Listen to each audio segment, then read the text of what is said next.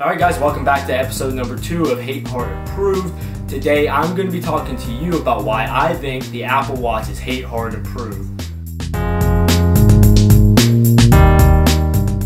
Now, full disclaimer, the Apple Watch is not out yet. Tim Cook came out this week and said that the Apple Watch is slated to come out in April of 2015. And this video is being made at the end of January 2015, so I have not actually put my physical hands on it. But we do know a lot about the specs and how the Apple Watch is going to work due to Apple's demonstrations of the watch. So using that information, I'm going to be talking about a lot of the problems I foresee occurring with the Apple Watch and why I think the general consumer is going to be let down by the Apple Watch. So let's get right into it. I hate what Apple is doing with its version of the smartwatch. Steve Jobs definitely had no part in this project. A watch should have one overriding trait. It should be a watch that you want to wear. The most important trait of any watch is its style.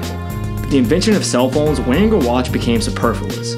But that doesn't mean that watches have become unpopular. In fact, watches themselves have evolved faster than the technology that went into them. A watch stopped being a cold, cutting, utilitarian tool and became something much more meaningful. Watches became a part of our personality. A sign not only of who we are, but what we stand for. Whether that was simple and elegant, complex and luxurious, or fit and active. Beyond a regular watch, a smartwatch needs to have substance. It needs to be able to do just a few things well. Smartwatches should be able to communicate our daily tasks, notify us when others are trying to communicate with us, and tell the time. And that's really it.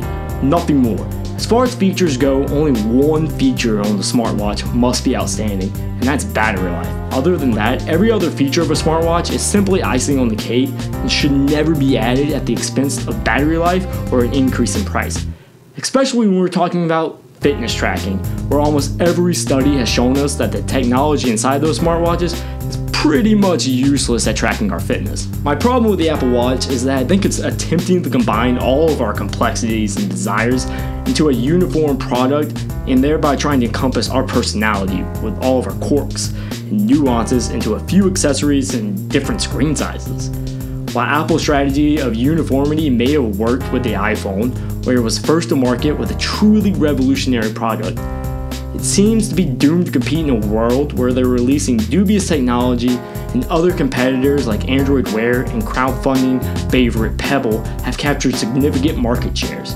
Even more significant than those captured market shares, though, is what those competitors have to offer the consumer. Wear is not locked down to just one manufacturer like Apple is, and thus it includes the classic watchmakers like Fossil and Michael Kors to make a watch carrying Android Wear.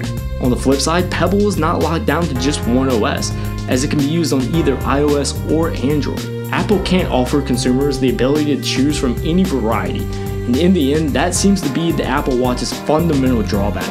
Because when we're talking about specifically watches, remember they're designed and capture our personality. However, that is far from the only fundamental flaw that Apple Watch has.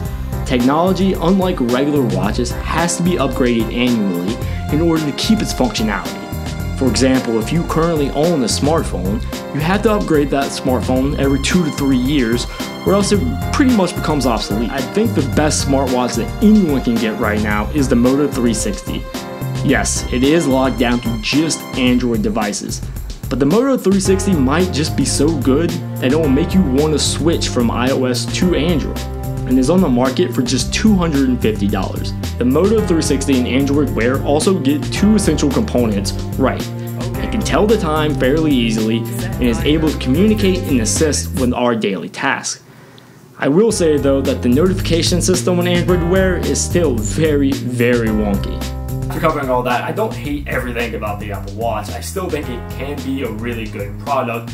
I just think that good product is a generation or two away, so I would tell the average consumer to hold off from buying it. Now, with all that being said, I think the Apple Watch is actually set up to succeed really well with one segment of the market, and that is women, because there are about 0 smartwatches specifically tailored towards women currently on the market. So I think the Apple Watch can actually crush that segment of the market. Alright guys, so that concludes this episode. I really hope you liked it. If you did enjoy it and you want to see more videos like this, be sure to hit that subscribe button down below. Alright guys, it's been real. Until next time.